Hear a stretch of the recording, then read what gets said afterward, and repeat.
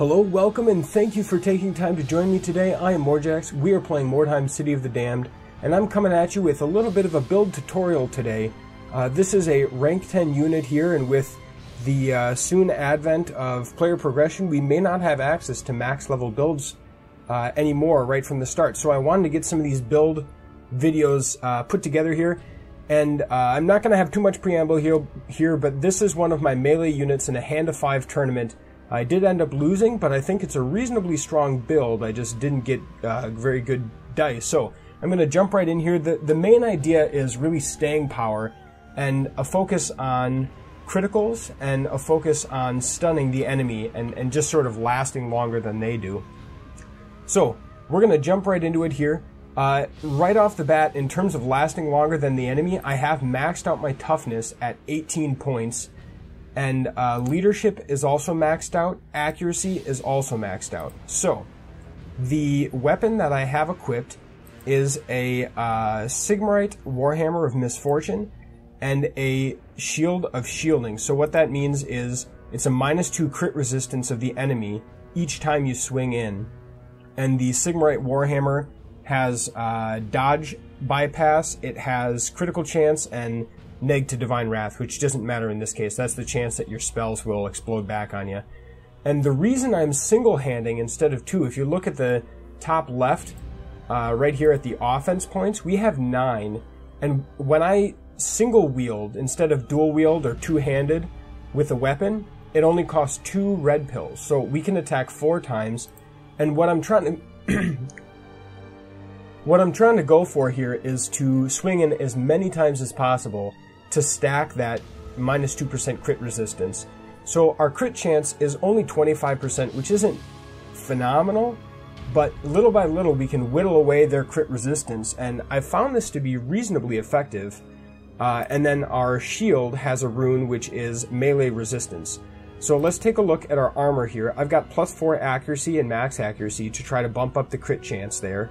And I went with heavy armor just because I plan to put this particular sister into close combat a lot. And Helmet of Celerity, I ended up putting initiative on this helmet to try to make these units move first. So I wanted my melee units to move before my spellcasters so I could set up my front lines. That was important to me in the Hand of 5 tournament because you only have 5 heroes, so I wanted to set the front line and then bring up my spellcasters from back behind. You could easily do something like a movement or, you know, whatever you like. There's a lot of options, and I'll let you choose for yourself, but that's what I picked there.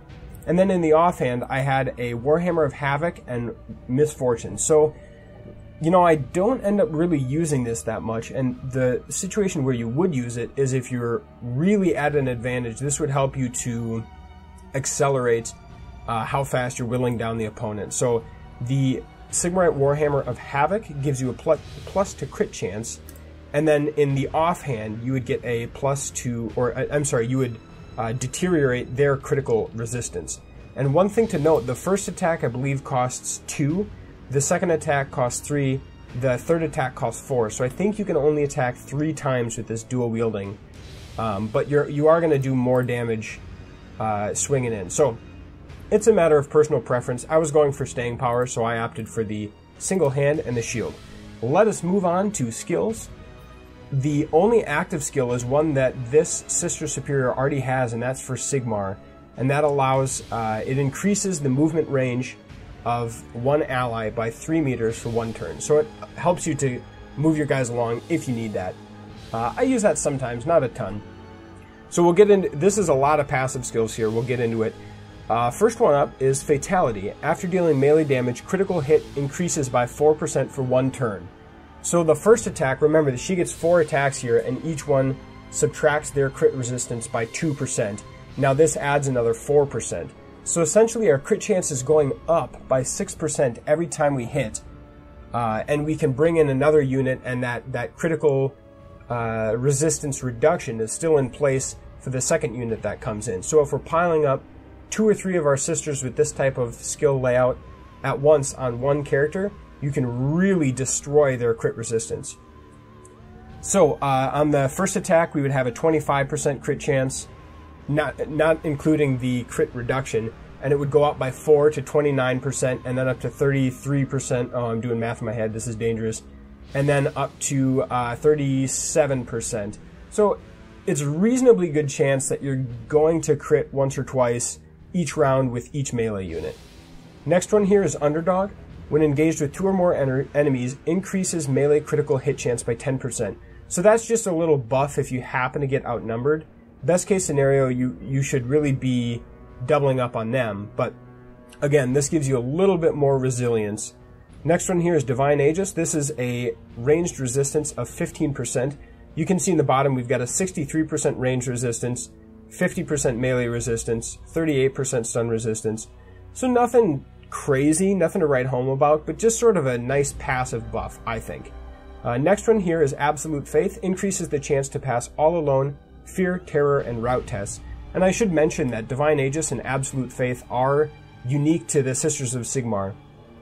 So what this Absolute Faith buys us is, again, a little bit more staying power in melee, and this was definitely chosen for the Hand of 5 tournament, where I've got 2 or 3 melee units that are holding the front lines, and I need them to stay there even if the enemy warband is all melee. So this was the idea of this was to reduce the chances that I would flee from all alone, suffer from fear or terror, and they already have pretty good leadership, and also bump up the rout chance, so we are more likely to stay in battle.